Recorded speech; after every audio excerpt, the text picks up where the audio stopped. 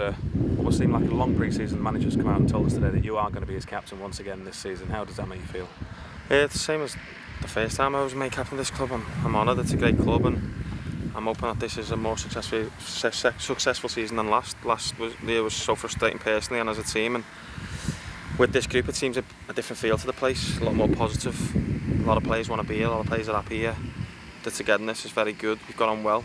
We've worked so hard in pre-season, it's been very tough, and apart from the Barnsley second half performance, I think we've had a good pre-season in terms of performances as well.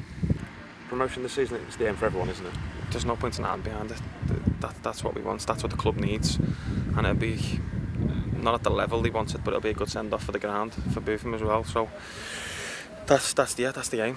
There's no hiding behind the fact that we're going for not even playoffs, we're going to win the league, and I hope that's what we do, and we're going to work our socks off every week, and we've got the quality this year all over the pitch to challenge for the title. Can you feel the positivity that seems to be around the club at the moment? 100%. Even I was saying the other day, even from just I don't know whether it was the day we had at the ground on the Sunday where 800 odd fans come.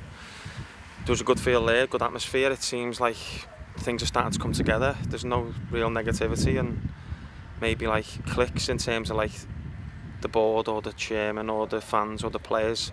It seems to be coming together nicely, and obviously it'll help if we get off to a good start and win games, because that's all that you need as a football club to get fans behind you. Is if you win and you show passion and work hard, they're going to get behind you.